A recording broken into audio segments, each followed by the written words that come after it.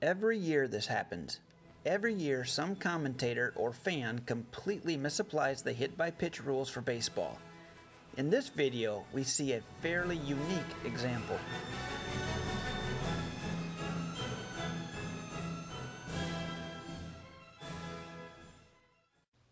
Not a year has gone by since I've started coaching that somebody hasn't asked if the hands are considered a part of the bat. This example in this video is fairly unique. Here is how it developed. Every year. Number 8 hole hitter is Jack Ryan.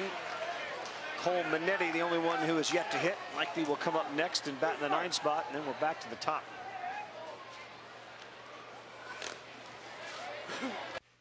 Let's stop the video here.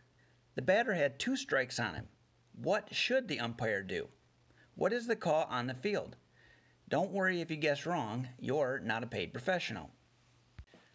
Let's let the video continue until you can see it up close in slow motion. On the hand, but it was a swing.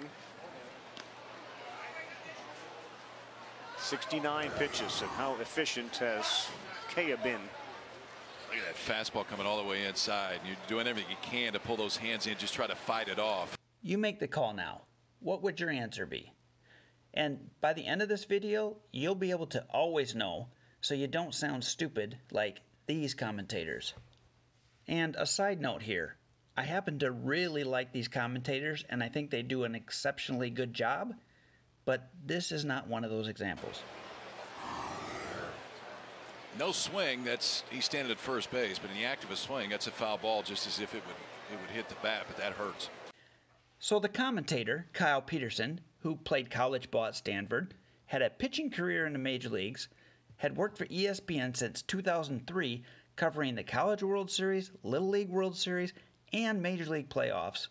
That Kyle Peterson claims that this is a foul ball. Seriously, you just heard it yourself.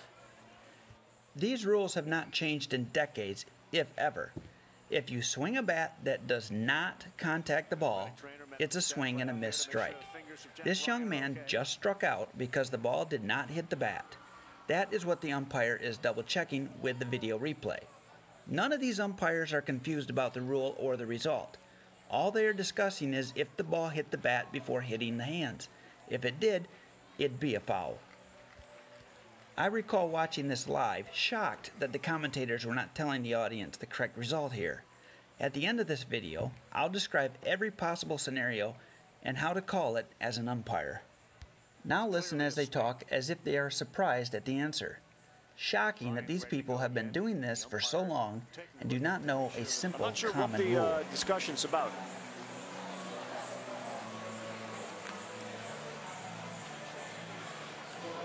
Well, it's a foul ball. The umpire making the point, Kyle, that it didn't hit the bat, so it's not a foul ball, and it's a swinging strike 3. That voice was Carl Ravitch, who has worked for ESPN since 1993.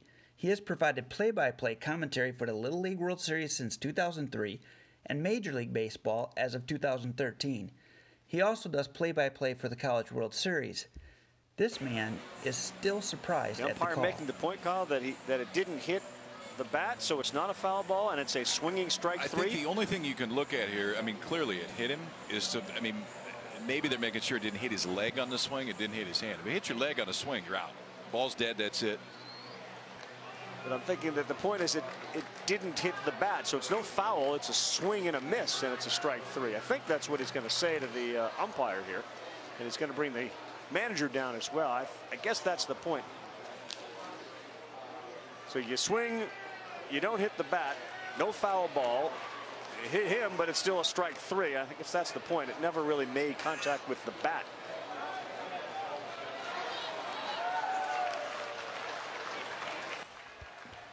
Here it comes. Listen for it. So it's a swinging strikeout. I always thought the hands were part of the bat. So even if you got hit on the hands, it was part of the bat and it was a foul ball. But and there it is. This comical statement made by Jessica Mendoza, who played softball professionally and has had a softball career that was stunningly great. She's been an ESPN color commentator since 2014, and in my opinion, does a very good job of it. Got to get one more on and get a chance to see Jansen Kenty bat again here in the 6th. That one, did hit him. At least I thought it did. Yeah, he's going to first. That one did get him on the left arm, and there's your one guy at the plate that may bring you to Jansen Kenty. And that one with no swing. And that one looked like it may have got him on the wrist too. Thankfully just grazed him, because you go low 70s on the fastball, that gets you clean on the wrist. That could really hurt. Okay, a quick review on how the rules apply to a ball that hits the batter. Hands or anywhere else. Where it contacts the batter is irrelevant.